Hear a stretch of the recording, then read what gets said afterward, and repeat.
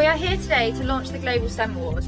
The award involves completing a series of projects based around different contexts and locations, giving younger students the opportunity to research more relevant career paths they might not have previously known about, and they are also able to take home an award at the end they can be proud of.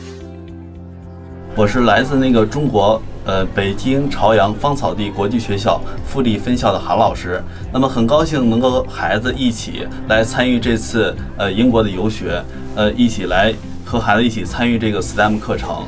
那么也感受到这里开设的课程和我们中国也有一些是区别的。那么在国内孩子有一些科学的基础课程，那么所有的孩子都来参与。那么也有一些孩子能够参与到 STEM 课程里边去。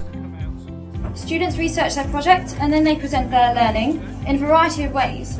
Now this could be from a drama or a PowerPoint presentation to a science demonstration or even a poetry response.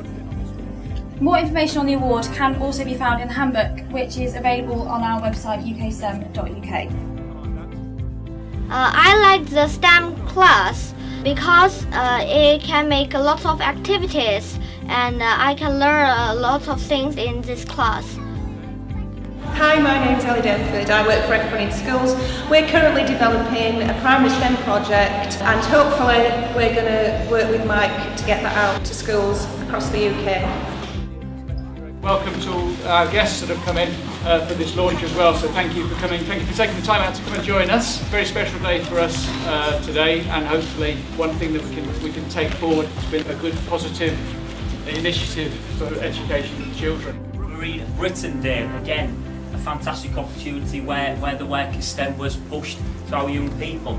We've also done some visits to Bremerhaven to really try and contextualise how big the wind turbines and how big some of these projects could be, and then the potential careers and opportunities it would afford our young people.